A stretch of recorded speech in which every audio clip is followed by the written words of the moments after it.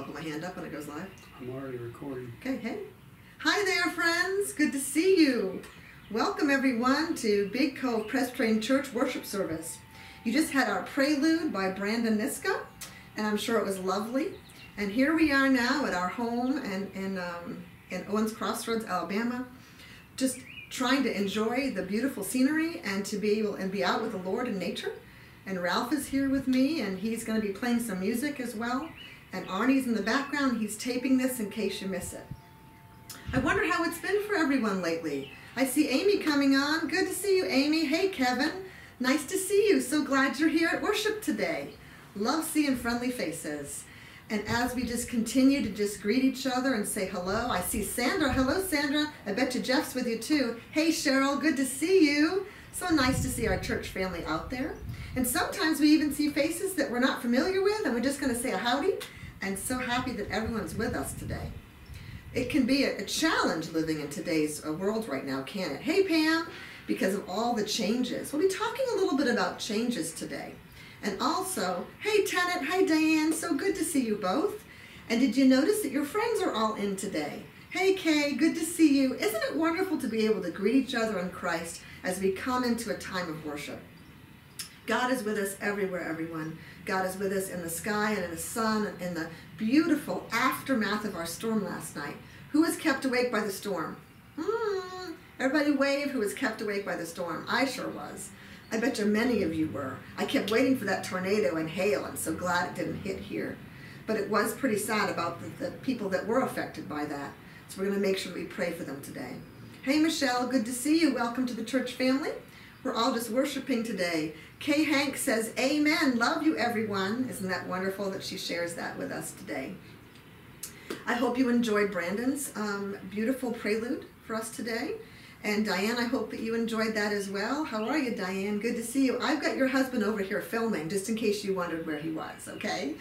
What a wonderful day and the glory of the Lord.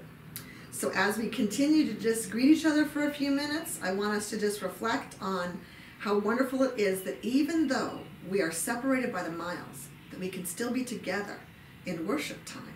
It's a miracle almost, isn't it? Think of 50 to 100 years ago. We weren't able to do this at all if there was a pandemic of any kind. We'd be really, really isolated. So I'm going to be thankful today that there is a way that we can truly still be together. And Kevin's saying thanks and hello everyone, which is terrific. And Pam and Todd, there you are. Good to have you join in. So wonderful to see you as well. And Julie, hey Julie, good to have you part of the family. I bet you Clay's sitting there with you as well. How wonderful that everyone can join together. We just take a few minutes to have some announcement time before we do worship. And one of the announcements I want to make is that notice the schedule's changing just a little bit for our story times. Julie has announced that, and we'll be sending out a note about that. If you haven't seen it, it's on the Facebook page about the times. So pay attention. Hey Renee, hey there, hope David's with you. And so just notice the time changes a little bit on that. And we're going to keep trying this worship. And I wanted you to know, everyone, if the worship fades out and stops for some reason on this live feed, that's okay. Because Arnie's taping it. It'll go on our YouTube and our web page pretty soon, okay? So you don't have to worry about missing it. Kathy says hello to everybody. She's saying, hey, miss you all. And she's able to tune in as well. Dawn, if you're there, we say hi to you as well. So remember, if this cuts out, that's okay. We're going to be able to film it and come back a little bit later.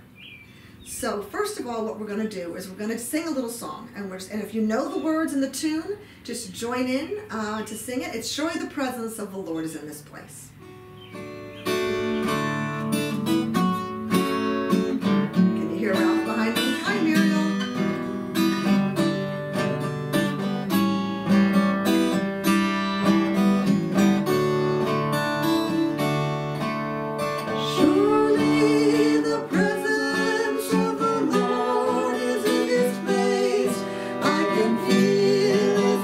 Power and His grace.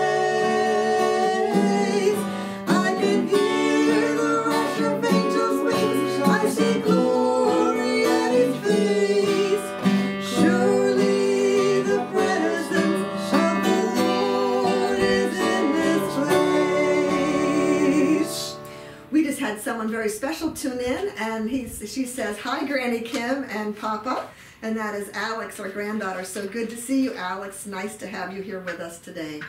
So let us pray, everyone. God, we thank you so much for the time that we are allowed to be together in such a strange way, oh God. We thank you for technology, oh Lord. We thank you for your universe. We thank you for all the beautiful things you give us every day in the crisis. You give us air to breathe. You give us flowers. You give us beautiful birds to hear, even the insects, oh God, that are industriously doing their thing. We thank you for everything you give us. Please open our hearts and minds to this worship today. In your name we pray. Amen. We're going to read a story today that some of you might know, and it's really kind of a controversial one. It's a little odd, I think. It's about Lazarus. So let's see what we can learn about Lazarus. It's John 11, 1-45. It's called the death of Lazarus. Let's listen together to the scripture. Now a certain man was ill, Lazarus of Bethany, the village of Mary and her sister Martha. Mary was the one who anointed the Lord with perfume and wiped his feet with her hair. Her brother Lazarus, he was ill. So the sisters sent a message to Jesus, "Lord, he whom you love is ill." But when Jesus heard it, he said, "This illness does not lead to death. Rather, it is for God's glory, so the Son of God may be glorified through it." Accordingly, though Jesus loved Martha and her sister and Lazarus, after having heard that Lazarus was ill, he stayed 2 days longer in the place where he was. Then after this, he said to the disciples, "Let's go to Judea again." The disciples said to him, "Rabbi, the Jews were just now trying to stone you, and you're going there again?" Jesus answered, "Are there not 12 hours of daylight?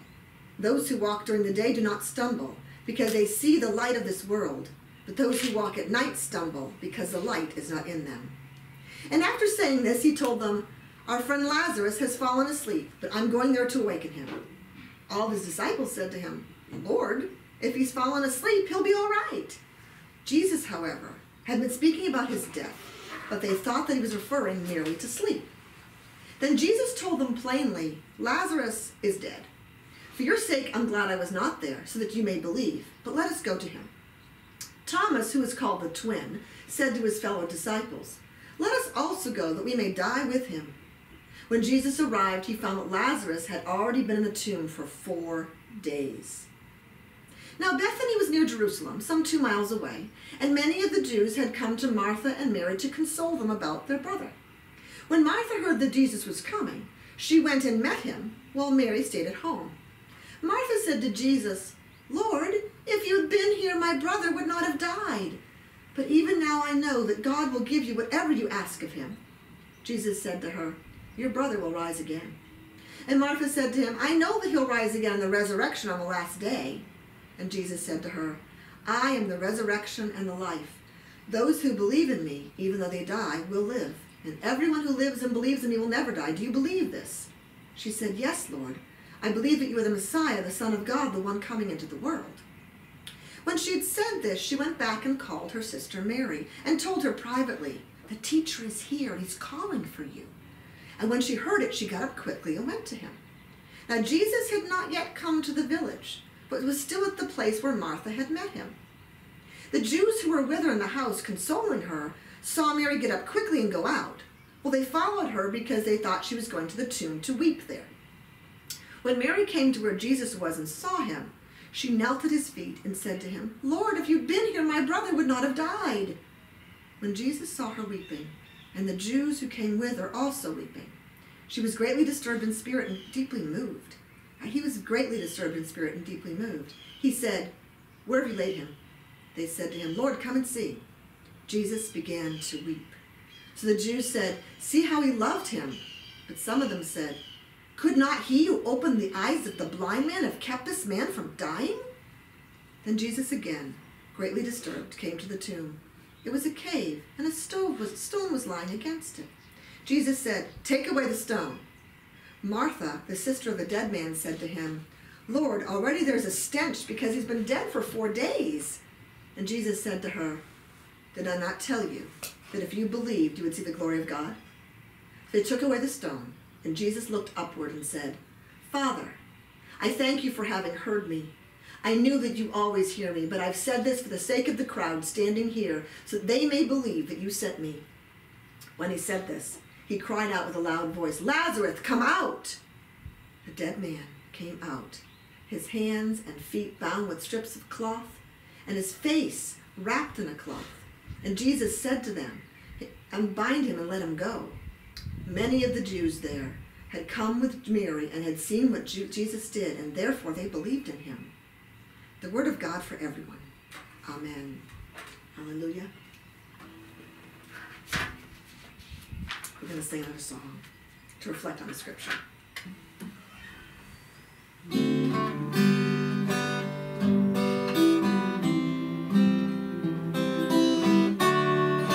you know it, sing along with us. One word.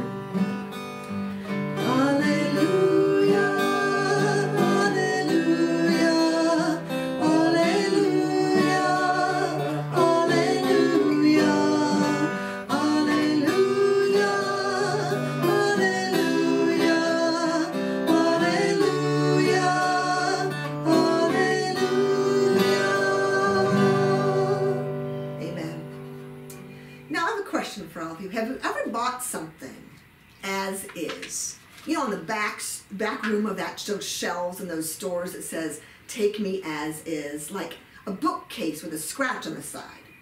Or a refrigerator that had a small dent. You get it pretty cheap, right? Or a stuffed toy that had an eye missing. I used to look for those stuffies because I felt sorry for them. As is. We're living in a time that is as is. We're shifting our normal to lots of new normal. And that's some of what we're hearing in the Lazarus story today. So let's dig into the scripture a bit, shall we? The very first line tells us a lot. Now a certain man was ill, Lazarus of Bethany, the village of Mary and her sister Martha. Mary was the one who anointed the Lord with perfume and wiped his feet with her hair. Her brother Lazarus was ill. The community you see that was listening to the writings in the book of John were aware of the other Gospels and must have read them. How do we know that? Well, the story about Mary anointing Jesus with oil and wiping it with her hair comes after the Lazarus story in John. So we know that the people were familiar with the Gospels and had to read them or have heard them. And the focus of his story right away is not on Lazarus at all, or on Jesus right away, but on Mary and Martha. Right up front, we realize they have a very intimate relationship and friendship with Jesus. Look at the message that comes to Jesus. The one you loved is sick. Relationship. Most of what we read in this text has to do with relationship. Relationship between the sisters, between the family and Jesus, and the relationship of Jesus to us and what we mean to him. Jesus' response to his dear friend being sick is a little bit surprising, don't you think? But it's the same response he has to the blind man. God may shine through his sickness or through the blindness. And then shocking. Something happens that's shocking. Jesus waits. He gets the message and he waits. He doesn't go right away. He doesn't hop on a plane or a bus or get in the metro and get there quickly. He waits. Jesus, you see, is looking at the bigger picture that the disciples and the sisters can't see. The bigger picture. I remember once quite a while ago being offered a job in Florida. It was a good job. I would have been an associate pastor. And the head pastor, he seemed like a person I'd really enjoy working with. It was a great spot in Florida, nice beaches, close to family. But the bigger picture showed several things that bothered me. There wasn't any growth potential for me at all. And the congregation was asking me to do a job and not be compensated for it properly. And they knew it. And they said it outright. I'm a hard worker. But the way they said it was hard to swallow. Sometimes looking at the big picture was really difficult. Now the location and the type of job and the working environment, they were calling to me. Even the people there that interviewed me, they were calling to me. And I wanted to hop on a plane and go to the church for the in-person visit that they wanted. Because meeting people face to face is really important to me. Now, in the text it says that Jesus stayed put. He didn't go to his friends right away. This text and what's happened here is a bit of a mystery to us. Jesus says that Lazarus had fallen asleep. Now, in the ancient world, there's the verb for falling asleep means two things. It can mean falling asleep or it can mean dead. And so the fact that Lazarus, they say in the text that he was dead for 4 days, is really important to the use of the verb here. It shows us something. That verb doesn't mean a sound sleep. It means dead. Now looking at the bigger picture, let's look at Bethany, where Mary, Martha, and Lazarus are. It's close to Jerusalem, and they say that in the text. Why is it important? Why does the author mention it? Because this is where Jesus is headed to die, and it's not very far from Bethany. It's prophetic knowledge. And when Jesus arrives in Bethany, the house is full of mourners, which would be really unusual in a very small town like Bethany. But why then is the house full of mourners?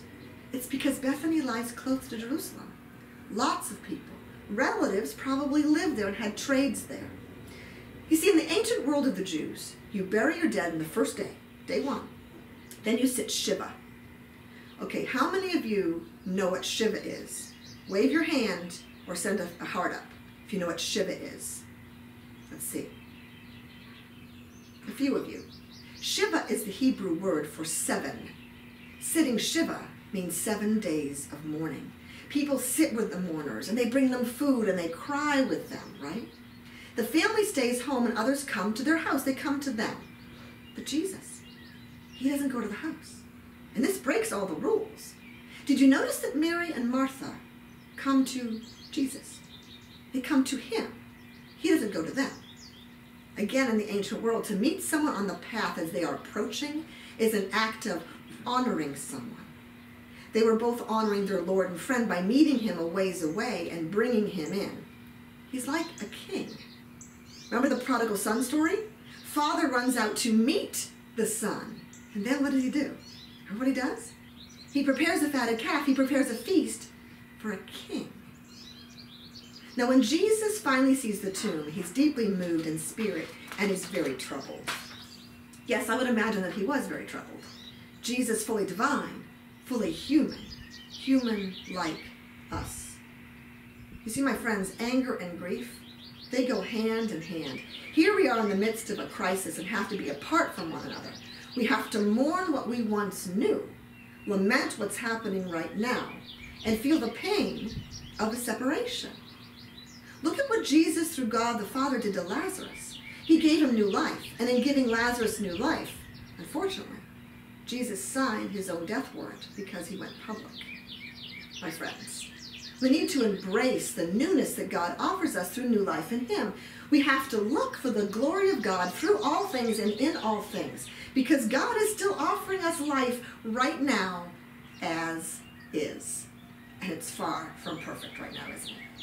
People are hurting, and people are angry. People are not agreeing on what the best protocol is for this awful virus, as is. People can't go out. Some are losing their jobs, others are losing their businesses. We're kind of in a hurting mess, as is. Remember those refrigerators with dents, the bookcases with scratches, and the stuffies with the missing eyes? We are a people now who have to accept life as is. I was sitting outside a few mornings ago, putting up part of the bird feeder, and a neighbor walked by, keeping our appropriate, 6 feet of distance. Her dog spotted me and ran up to me. He wanted to play so bad and to tumble and wrestle with me, and then to just be quiet with me and give me his belly for belly rubs. He just wanted simple love. Just like us humans, we want just simple love. For people like me, an extrovert who need physical touch, this isolation, it's been really hard. So I guess what we need to do, my friends, is to focus back on the simpler times. Someone said that to me just yesterday. Focus back on the simpler times and keep that with us always.